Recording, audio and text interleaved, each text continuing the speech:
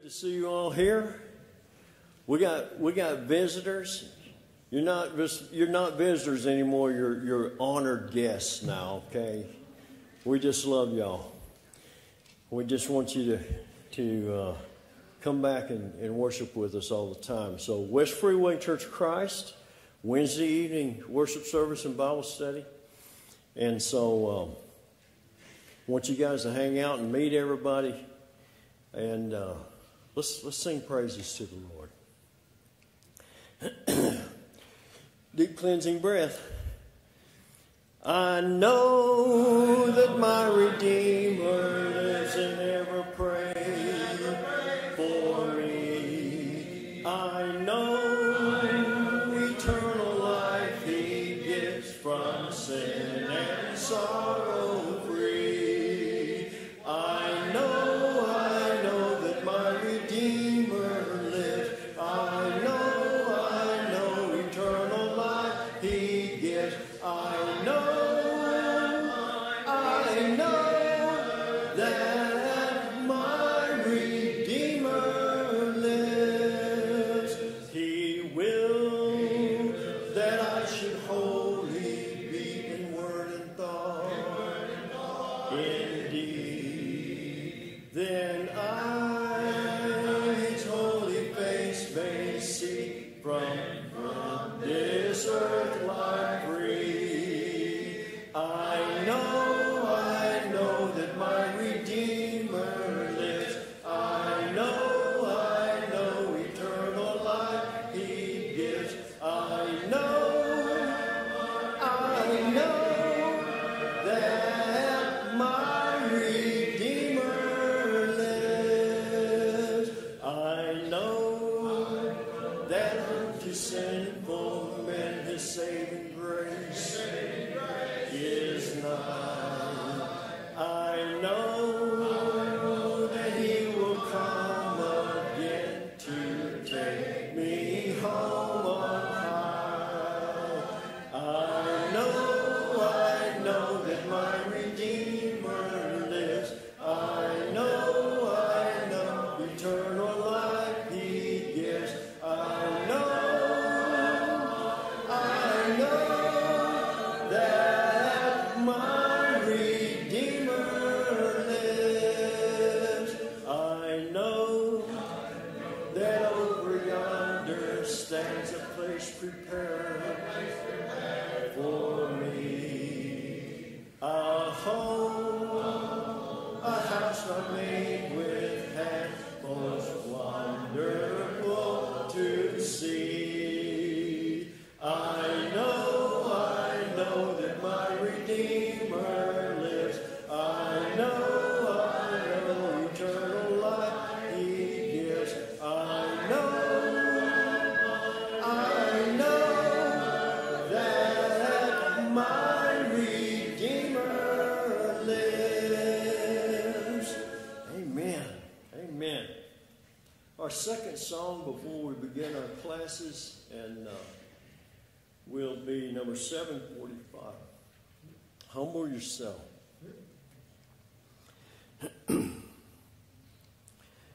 Humble yourself inside of the Lord. Humble yourself inside of the Lord, and He will lift you up, and He will lift you up. Jesus is the Son of God. Jesus is the Son of God, and He died for us, and He died for us.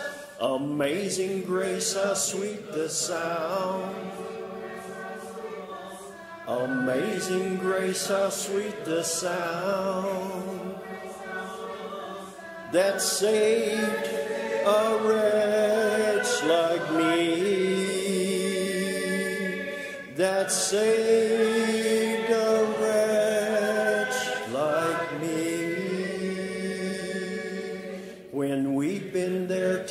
10,000 years. When we've been there 10,000 years.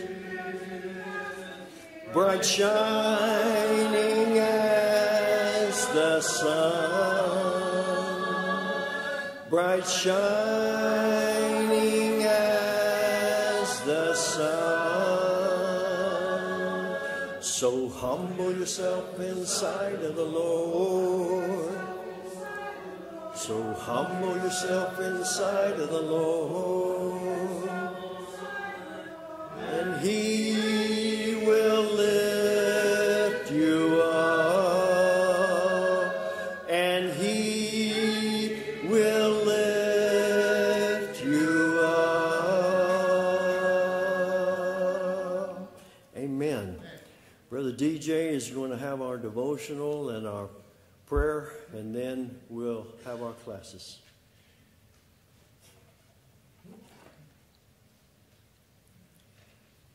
All right, if you want to go ahead and open your Bibles, we're going to be looking at Philippians chapter 3, beginning in verse 17.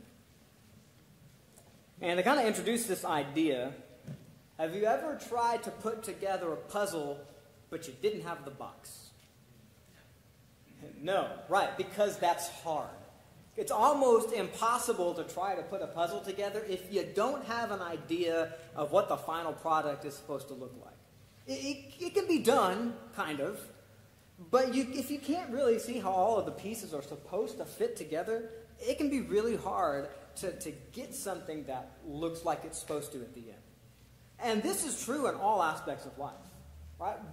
We as human beings learn better when we have a concrete example of what we are supposed to be doing. Right? Whether you're trying to learn a new piece of music, right? When I was in music school, learning a passage of music, a lot of times it was helpful to have my private lesson teacher play it for me, and then I could see, oh, that's how that's supposed to flow. That's how that makes sense. If we're trying to learn a new skill on the job site or for our career, watching somebody do it first is usually the first step into being able to do it better ourselves.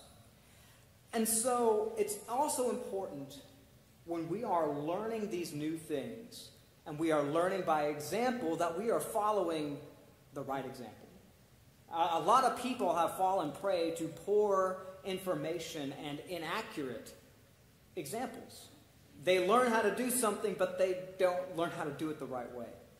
So we have to discern what a correct example is so that we can learn accordingly. And in Philippians chapter 3, beginning in verse 17, Paul calls on us as Christian believers to find other faithful Christians to be our example. So look with me in Philippians chapter 3, beginning in verse 17. It says, "Brethren, join in following my example, and note those who so walk as you have us for a pattern. For many walk, of whom I have told you often, and now tell you even weeping, that they are the enemies of the cross of Christ, whose end is destruction, whose God is their belly, whose glory is their shame, who set their mind on earthly things. For our citizenship is in heaven, from which we also eagerly wait for the Savior, the Lord Jesus Christ, who will transform our lowly body, that it may be conformed to his glorious body, according to the working by which he is able to subdue all things to himself." All right, so Paul begins this section of Scripture by imploring the Philippians to follow his example. Notice he says, "Look to me as an example and follow after me." And really his desire here is not for the things of the world, but of Christ. He's not trying to gain followers for himself. He wants them to push aside all of the things that they might be proud of in this life so that they can focus on Jesus. In Philippians chapter 3, the first 14 verses of this chapter, Paul talked about all of the reasons that he had to boast in the flesh, that he was a Jew of the Jews, that he was a Pharisee. He understood the law. He had lived under the law his whole life. And he talked about all of these reasons he had in the flesh, physically, to be proud of. And he said, you know what? I count all of that as loss for Jesus. None of that mattered. The only thing that mattered to Paul was that he continued striving to please God. And so Paul encouraged the Philippians to seek other people who were doing the same thing and to take note of those who were walking well, to examine the lives of Christians who were doing the Christian thing the right way, and to follow after them. And so Paul commands us to find people who are faithful, to examine their lives, and to follow them in as much as they follow Christ. And he says in 1 Corinthians 4:16, therefore I urge you, imitate me. But he says in 1 Corinthians 11 and verse 1, imitate me just as I also imitate Christ. Find people who are really reflecting the personality and integrity and character of Jesus, and see what they're doing and try to model your life after them. You know, the scriptures provide us a vast library of examples already that talk about faithful men and women who came before. Hebrews chapter 11 being a perfect example. It talks about the faith of Noah and Abraham and Moses and Rahab and the judges and the prophets. And we can read about their faithfulness. But, you know, it's one thing to read about the faithfulness of people who lived thousands of years ago, and another thing to observe that faithfulness face to face. To be able to see what Christian living looks like in the modern age in 2024, why don't we find someone who's living the Christian life in 2024 and start there? You know, Paul had already offered several examples. He talked about Jesus, who was humble and selfless and offered himself to God, even though he was God himself. He talked about Timothy, whom he trusted to be able to go and minister to the Philippians. He talked about Epaphroditus, who was a person who traveled to Paul to help him and was sick almost to the point of death, and yet he fulfilled his obligations to Paul. Each of these people lived spiritually focused lives where they loved others better than themselves.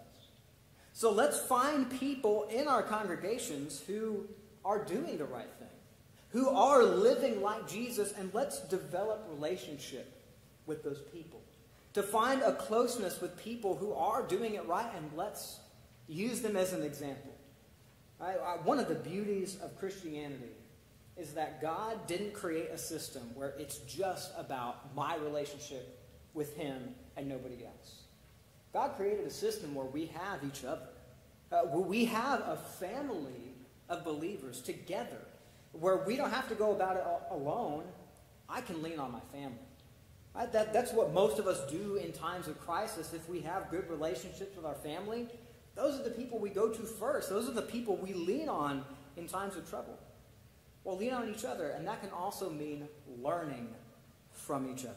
So let's find good examples and imitate those who are godly. But then Paul goes on and he talks about, in verse 18, that there are some people who are not worthy of emulating. Paul admonishes the Philippians to note people who are not walking the way that they should and to try to avoid them. To not develop relationships with people who are going to encourage us to step farther away from Christ. In Romans chapter 16 and verse 17, Paul would say, I urge you, note those who cause divisions and offenses and avoid them. Now, we should never do this with a hateful attitude, but we should do it with hearts full of sorrow. That when we realize that there are brothers or sisters in our midst where being in a relationship with them might cause me to go farther from Christ, that should cause me sorrow. And we should try to get them back and to have positive interactions. We can't allow them to influence us. In 1 Corinthians 15:33, it says, do not be deceived. Evil company corrupts good habits. We need to make sure that our influence, the people who influence us the most, are people who are the most like Jesus Christ. But finally, we have to look forward to the goal. The reason that we should strive to imitate godly people is because the destination of godly people is a place worth going to. He talks about our citizenship that is in heaven and that we are waiting for Jesus Christ, who's going to transform our earthly bodies into something that is beyond, into these spiritual bodies that are fit for heaven. Brethren, we have the assurance of being resurrected into a perfect body to be with Jesus Christ forever. do that by living a faithful life.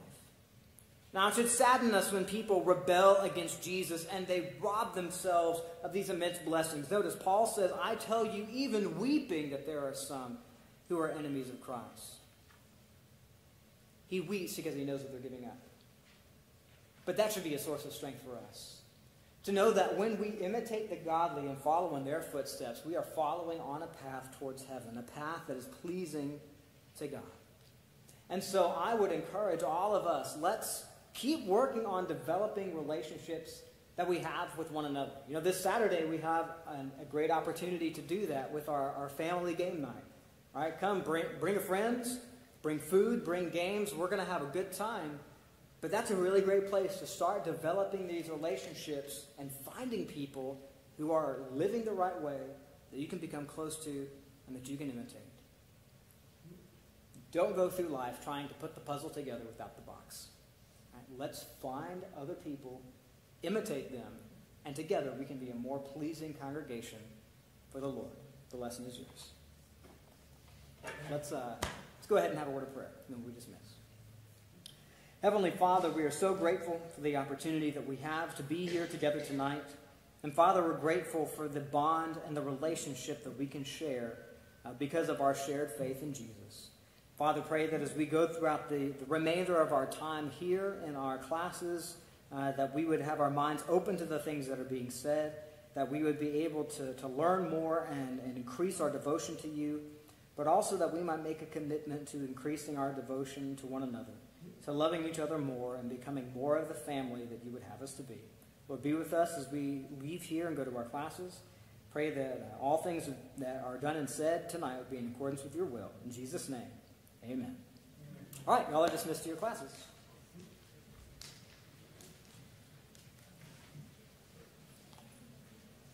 While you were talking about that, I couldn't help thinking about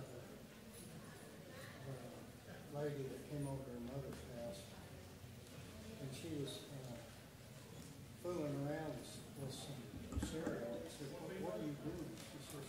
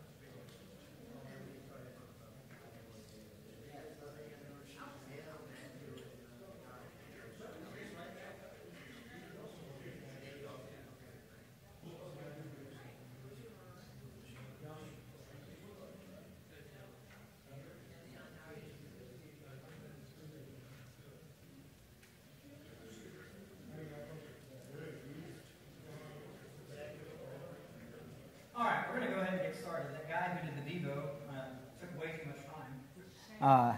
It is shameful. You know, when Ronnie asked me, he's like, like a 5-minute Devo. And I said, I can do a 5-minute Devo in 15 minutes, easy, no problem.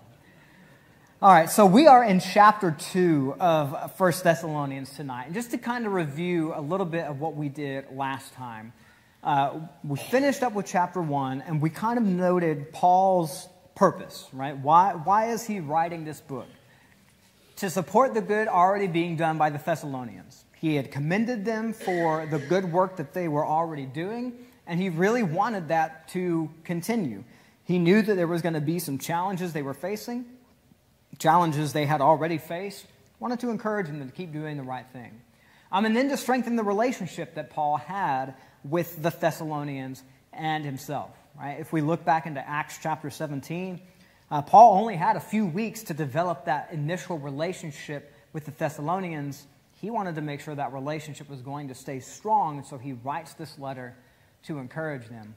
And then finally, he talks about some things that he, in chapter 1, that he's going to develop throughout the rest of the book. And one of those things was about the character and conduct of Paul and his companions when they were there in Thessalonica the first time. And that is going to be Paul's focus here in chapter 2, is the conduct of the messengers. And so I have this section. We're going to be looking at verses 1 through 12, and I have this titled Faithful Messengers. And this is all about what faithful messengers do, and Paul is using this as a way to remind them that the message that they received is good and pure, and it is true. So let's go ahead and get into it. For you yourselves know, brethren, that our coming to you was not in vain. But even after we'd suffered before and were spitefully treated at Philippi, as you know, we were bold in our God to speak to you the gospel of God in much conflict. For our exhortation did not come from error or uncleanness, nor was it in deceit. But as we have been approved by God to be entrusted with the gospel, even so we speak, not as pleasing men, but God who tests our hearts. For neither at any time did we use flattering words, as you know, nor cloak for covetousness, God is witness. Nor do we seek glory from men, either from you or from others, when we might have made demands as apostles of Christ. But we were gentle among you, just as a nursing mother cherishes her own children. So, affectionately longing for you, we were well pleased to impart to you not only the gospel of God, but also our own lives, because you had become dear to us. For remember, brethren, our labor and toil, for laboring night and day, that we might not be a burden to any of you. We preach to you the gospel of God. You are witnesses in God also how devoutly and justly and blamelessly we behaved ourselves among you who believe, as you know how we exhorted and comforted and charged every one of you as a father does his own children, that you would walk worthy of God who calls you into his own kingdom and glory.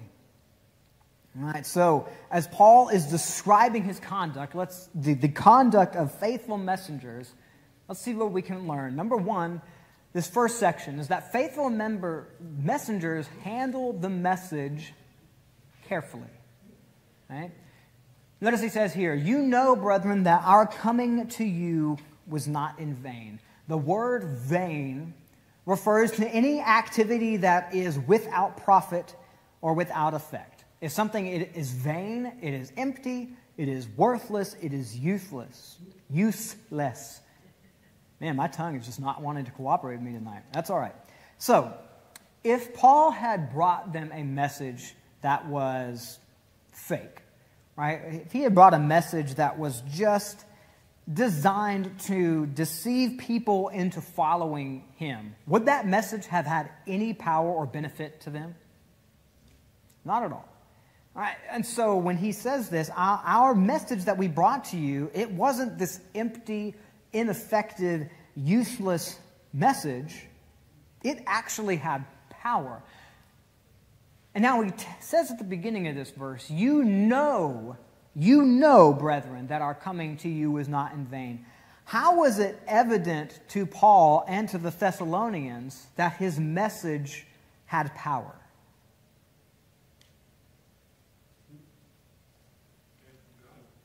It came from God. What was the evidence that this had power for the Thessalonians? Yes, sir. It affected so many of them in such a positive way. It showed them. Because this town was so cosmopolitan, it took something really extraordinary to pull them away from that former life to understand the working of God and how it will work in their life. That's absolutely right. The fact that these Thessalonian brethren who lived in this very pagan, cosmopolitan area had been pulled away from that culture to believe in Jesus showed that this message had power. They had already been wholeheartedly converted to the gospel of Jesus Christ. And so this was a testimony already of the power of the message that Paul brought.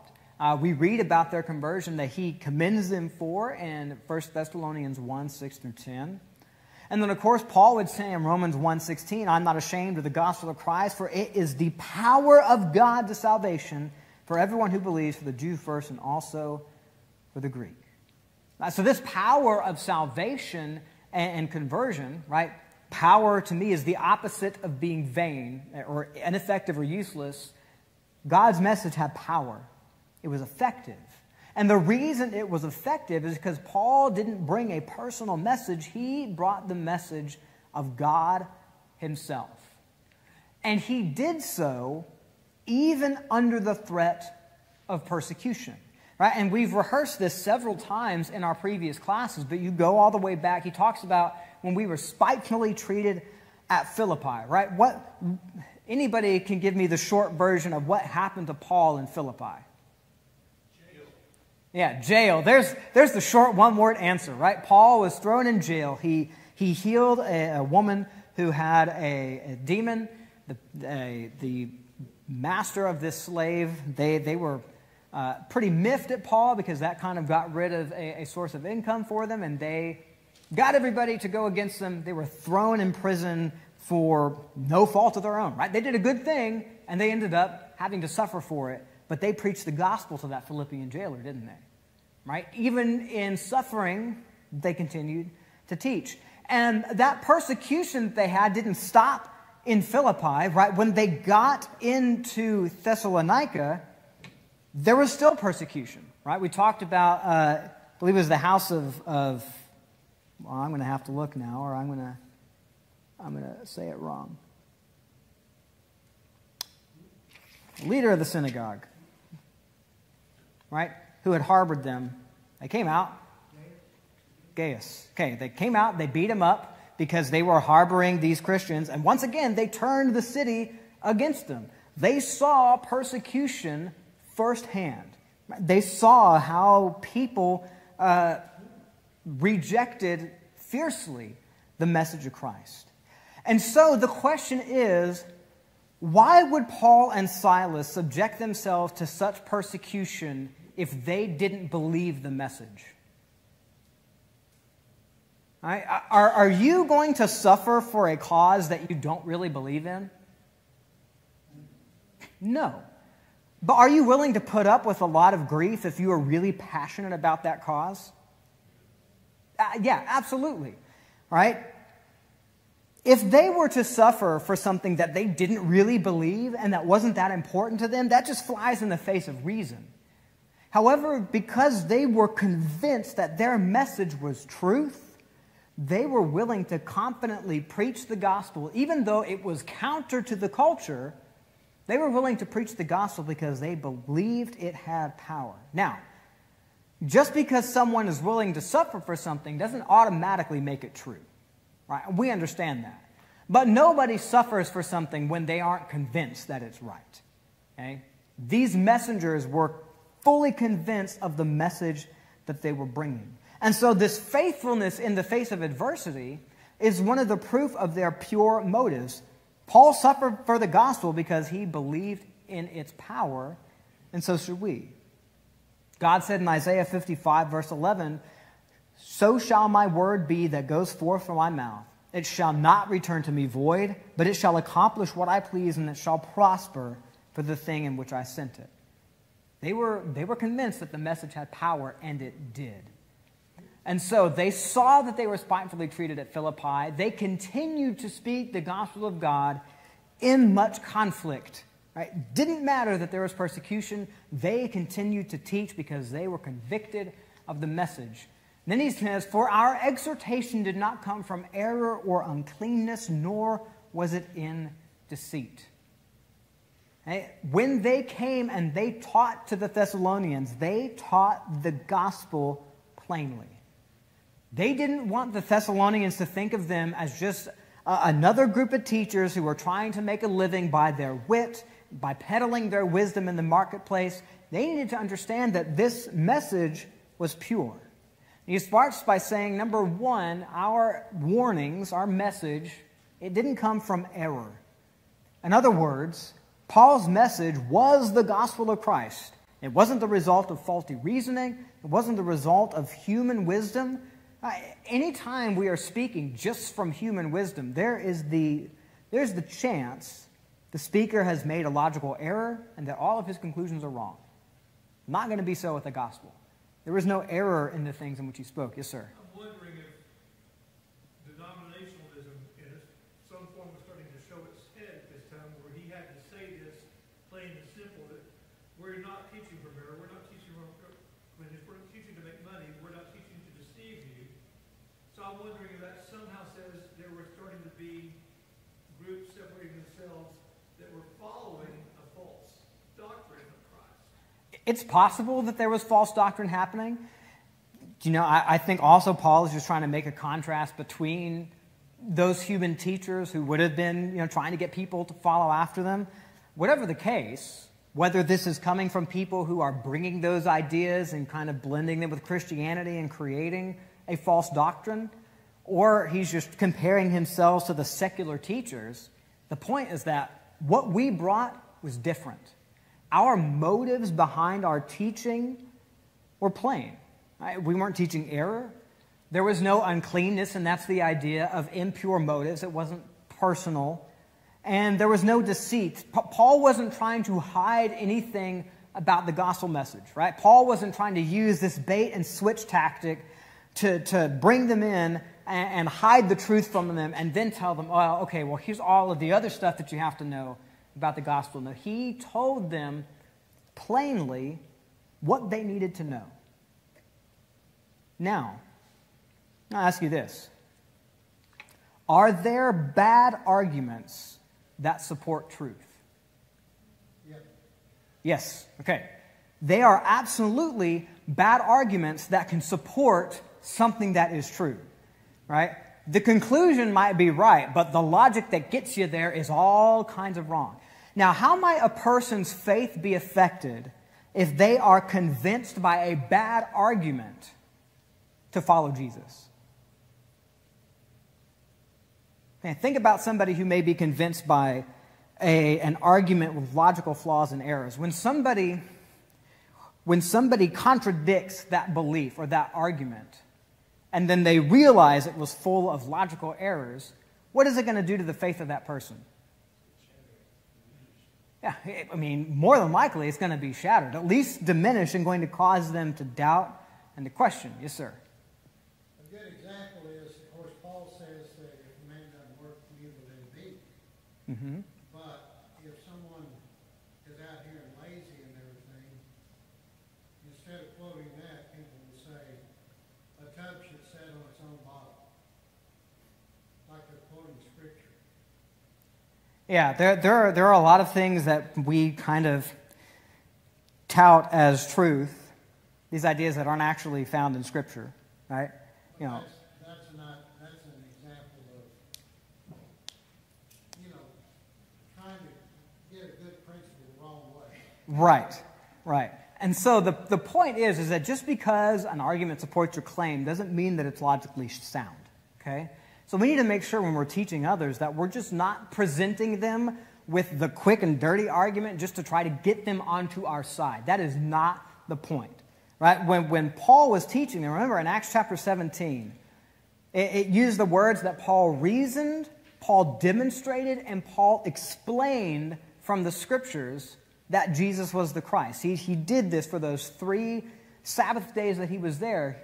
He presented these arguments, good arguments, from the Scriptures. And so, we need to be diligent to present ourselves approved to God, worker who does not need to be ashamed, rightly dividing the word of truth. Right? Paul didn't add any type of error or uncleanness or deceit. There wasn't any impure motives. He simply took the gospel, took the message, and he presented to these people as clearly as he possibly could. Right? That's what a faithful messenger does. And secondly, a faithful messenger teaches with godly motives. Right? As we have been approved by God to be entrusted with the gospel, even so we speak. Okay? When we are having a Bible study with somebody, we are having even just a religious conversation with somebody, we have to remember that we are speaking on behalf of God. We are not sharing an opinion. We are sharing, or we should be sharing, simply, this is what God says. It's not my message, right? So we have to treat it with the care and respect it deserves, because it's a divine message.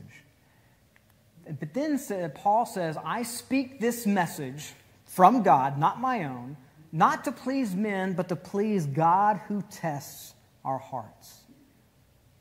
Right? With people, sometimes it can be difficult to detect impure motives. right? We can't always tell exactly what a person wants. They can be difficult to spot. But can we hide our intentions from God? No. Why not? Why can't we hide what our real motives are from God? God knows it. God knows our hearts. He talks about in 1 Samuel 16 and verse 7, the Lord does not see as man sees, for man looks at the outward appearance, but the Lord looks at the heart. Right? God can see beyond the front that we might put up into who we actually are. And so Paul was obligated to speak not to please men who were only going to see the outside. Paul's obligation to speak was for a God that was going to judge his intentions. Not just his actions, but the intent behind those actions as well. And so it would be pretty foolish of him to change God's message in order to please the messengers. That's not how that works. If we change the message simply to come across as more desirable when we're having a religious conversation or a Bible study, we're not really doing that other person any favors. We are robbing the gospel of its power. And Paul talks in Galatians 1, 6 through 10, if we or an angel from heaven speak to you any other gospel than what you've heard, let him be accursed. Right? It says if a divine being comes and teaches you something that's different than what was confirmed to you the first time, don't have anything to do with them. Right? Let them be set apart for destruction by God. And so if we try to change the message, we're not doing them any favors. We're presenting them to a message that will ultimately lead to destruction. Well, that just emphasizes the simplicity of the message that's being presented. Pure and simple, no mental gymnastics required to understand what you need to do to please God. Right. A lot of the mental gymnastics come from having to undo misunderstandings about the gospel. Right? The gospel itself is actually pretty simple. And that's part of Paul's point here, is that when they were presenting the gospel message, they didn't have to add anything to it. They weren't using any of these underhanded tactics to get people on their side. They simply presented the message and let people make their own decisions. Notice what he says. He says, we didn't use flattering words, nor a cloak for covetousness. And he says, you know, and God is a witness. Right? So they were fully aware of how Paul was acting. Then he also says, God is going to vouch for me too. God knows my intentions. And if you understand Paul's relationship with God, you know it's pretty serious if he is invoking God as a witness for what he's saying. Then he says, nor did we seek glory from men, either from you or others, when we might have made demands as apostles of Christ. The point that he is trying to make is that when they brought the gospel to them, it was not at all for personal gain. Right? So going back to this idea of flattering words, right? What is flattery? Flabbery? Okay, what's the purpose of flattery? Yeah, you make the other person feel good. Yeah, you're making someone feel better on your account, right? You're trying to butter them up, maybe is one way that we might say it. Polite deceit. Yes, okay, I love that definition. Polite deceit.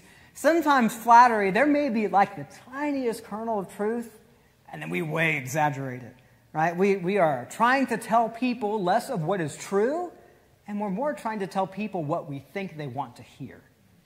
That is flattery. And that's exactly the idea that Paul is getting across with this idea of flattering words. He was not trying to fit the truth into popular opinion to make it more palatable. Right? We weren't trying to use flattering words. We weren't telling you what you wanted to hear. A lot of philosophers and a lot of religious teachers at that time were trying to speak a message that was pleasing because they needed followers. They needed patrons. This is how they were going to get their money. For many teachers, sharing that wisdom was a means to an end, or, like Paul says, a cloak for covetousness. They weren't sharing this wisdom out of altruism and a deep desire for the betterment of humankind. Okay? ultimately it was self-serving, but not for Paul. Okay? We didn't try to flatter you.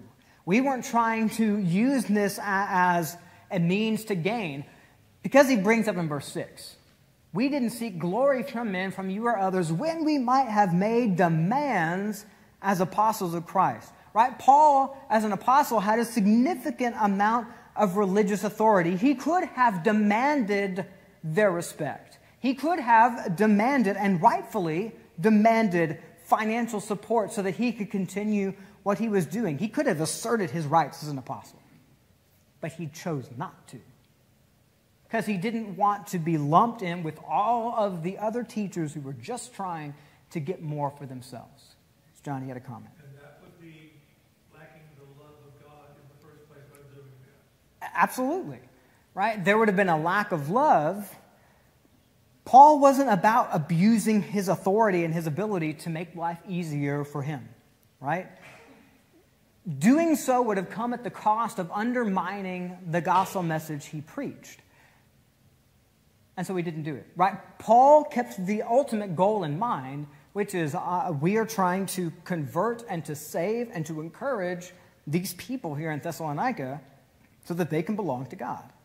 And so we, too, when we are having a religious discussion, we have to keep the goal in mind, which is to save souls. Okay? Many religious arguments have been had, not because you really care about the other person, but because somebody wanted to be right. In that situation, if you're just arguing because you want to be right, who are you actually trying to please? Yourself. Right? You're not trying to please God. You know, sometimes people might want to just show off how much they know, and they get into a religious debate. And really all that does is show their ignorance of what God actually wants. Right? The goal of gospel teaching in any and every context should always be to please God and to help others to please Him also. Right? If selfish motivations ever enter the equation, we're going to be held accountable. Right? It's going to come on us for tainting the message. And we need to, again, faithful messengers handle the message carefully. Right? We need to treat it as divine and not interject any of our feelings or things that we want out of it. Right? This is the essence of agape love, is that we are always looking at how can the other person benefit? How can I bring this other person to a place in life that is better for them? And ultimately, that's going to be bringing them to Christ. But then faithful messengers love the people that they teach. It says here, we were gentle among you just as a nursing mother cherishes her own children. The word gentle here can just be translated as kind. And I think this is especially important in contrast to verse 6, where he said, look, we could have made demands of you. Right? Once you believed, we could have started making demands because we were, in some ways, in a human sense, the highest religious authority that was there, but we didn't. We were kind and gentle to you, just as a nursing mother nourishes her own children. All right. You mothers, how did you feel about your infant children? Just kind of yeah, no. I mean, there is so much documented evidence that shows that really the brain chemistry of a woman changes when she has a child. You know, the amount of selfless love that you feel towards that child is like nothing that can really be described. Right? And I know I love Brenna, but I still know that it's getting to that understanding of being a nursing mother is something I'm never going to fully appreciate. And yet Paul says, this is how we treated you.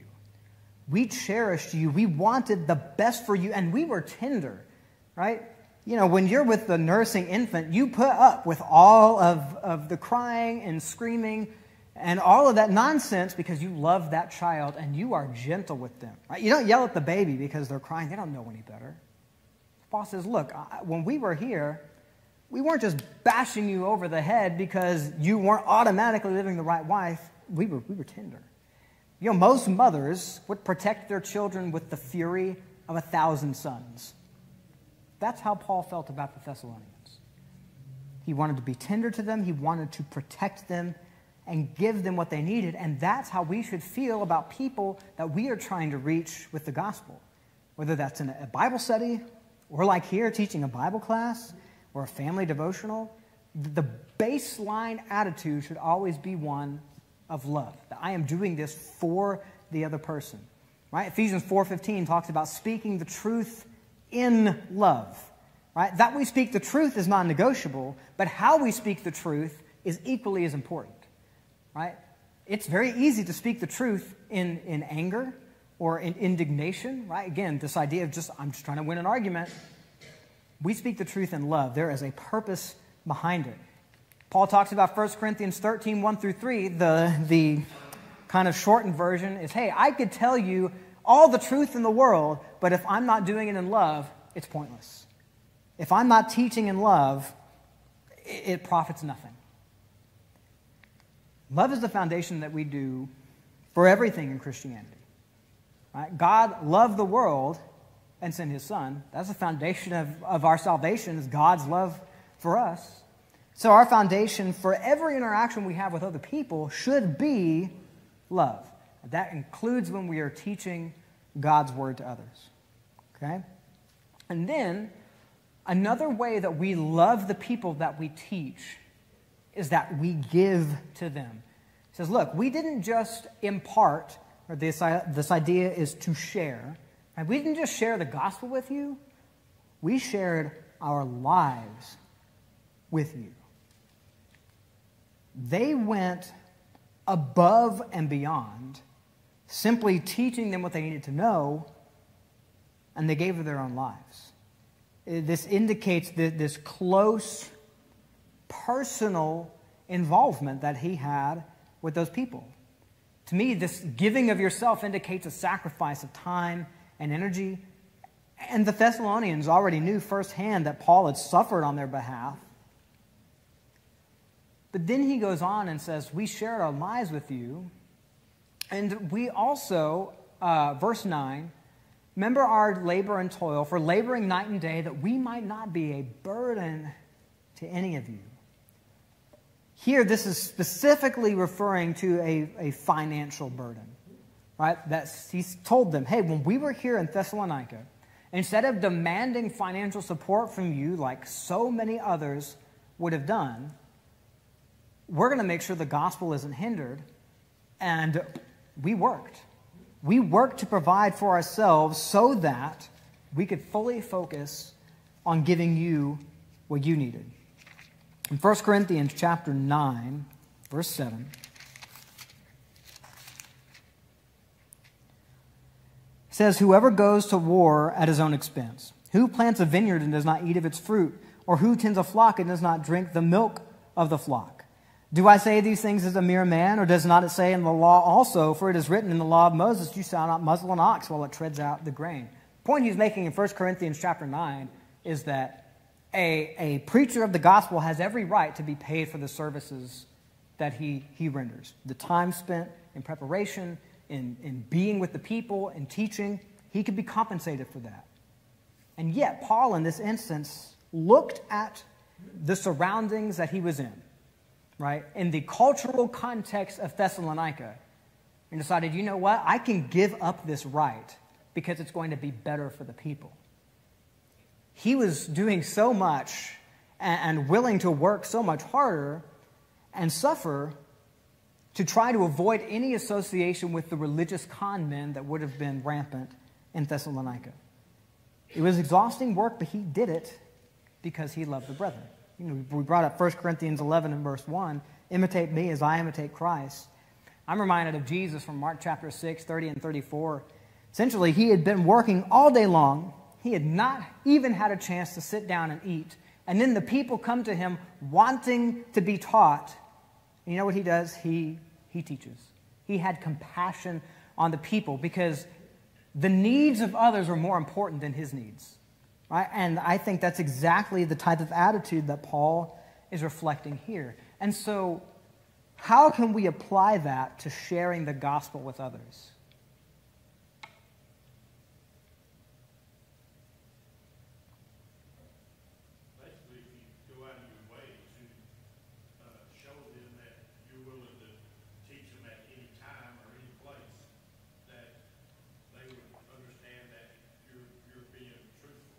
Yeah. If we are willing to make the sacrifice of time to be there to teach, that's going to make a big impact, I think. If we're willing to show that we're willing to make a sacrifice of our money, because that's really what Paul is doing here. If we're willing to make a sacrifice of our money at times, it's going to have a big impact. We have to be willing to share of ourselves. Right? And so this applies especially to reaching out to the lost, but even more so to us as children of God. We have to be in the habit of sharing our lives with one another. That's what's going to increase our ability to work and be more effective in our community. Yes, sir. You're exactly right on that. You know, we struggle to teach the gospel to people. But if we will share our lives with them and learn to connect and build that connection with them, then imparting the gospel will be easier. And a lot of times they'll start asking you questions. Mm-hmm. And that leads into an easy Bible study. If you just come out of the blue and say you want Bible study, no. That's the answer you're going to get 99 times out of 10. If you just come out of the blue and say, do you want to study the gospel? But if you develop a relationship with a person first, and they understand that there is a genuine care for them, they're much more likely to say yes. And they may even start asking questions beforehand, where you can lead into this idea of a Bible study, right? So they shared their lives with them, so they understood, hey, it's not about us. It's about our relationship with you. Okay? And then finally, faithful messengers practice what they preach. As you are witnesses in God also how devoutly and justly and blamelessly we behaved ourselves among you who believe, as you know how we exhorted, comforted, and charged every one of you as a father does his own children, that you should walk worthy of God who calls you into his own kingdom and glory. Right? Our character should be obvious to other people.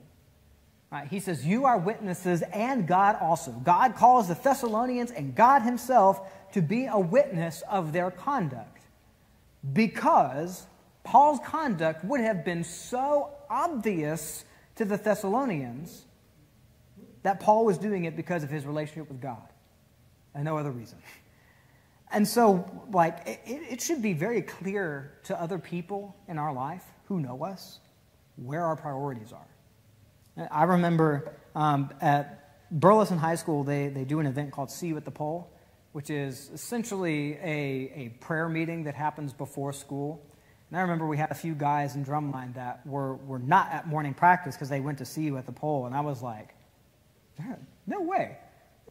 Christians. And then they talked to me and they told me about the congregations that they went to. And I was like, I was surprised. Don't let that happen to you. The way you do that is where you are genuine about who you are, and you focus on doing the right thing first. Right? He says, we were devout and just and blameless. If Paul and the others had not acted in a godly manner while they were there in Thessalonica, what might have happened to the power of the message? The power of the message can be lost if the messengers aren't living up to that message. All right? In Romans 2:23 and 24, it says, you who make your boast in the law, do you dishonor God through breaking the law? For the name of God is blasphemed among the Gentiles because of you. Now, in context, in Romans 2, Paul is talking about the Jews, but the principle applies, is that if we aren't doing the things that God requires, and we are living in conflict with God's message, all we're doing is giving other people a reason to reject God's message. Okay, but they didn't. They were living in harmony. And so I think what was happening is more what Jesus describes in Matthew 5:14. You are the light of the world. A city that is set on a hill cannot be hidden, nor do they light a lamp and put it under a basket, but on a lampstand. And it gives light to all who are in the house. Let your light so shine before men that they may see your good works and glorify your Father in heaven. Right? If people can glorify God through our good works, the opposite is also true. Right? So we have to be consistent with the message. That if we are telling people that this is true, this is right, this is how you should live, brethren, we better be living that way. And they should be able to see that in our actions. And then finally, we need to be an example of godliness. Paul reminds the Thessalonians that he exhorted them as a father to walk worthy of God. Right? Now, this is the second kind of reference to family that Paul has made. First, he said, we treated you like a nursing mother, right? Talking about that nurture and tenderness and care. Then he also said we treated you as a father, right? And that we were trying to guide and to discipline, right? Those are kind of those two ideas of mother and father. He said we did both. We were trying to prepare you to walk worthy of God. Paul was not saying, do what I say, not as I do, right? Paul was saying to them, imitate me. We're teaching you all those things because we want you to walk worthy of God so that you can be part of that kingdom that they were teaching them about, right? So if we are going to be effective and faithful messengers of the gospel, we have to practice what we preach. Questions or comments before we close for tonight? All right, very good. Let's go to our Father in prayer, and then we'll be dismissed. Our Heavenly Father, we thank you again for the opportunity that we've had to be here tonight and to look into your word. And, Father, we are grateful for Paul and Silas and Timothy and the work that they did in Thessalonica and the example that they were to our brethren those many, many years ago.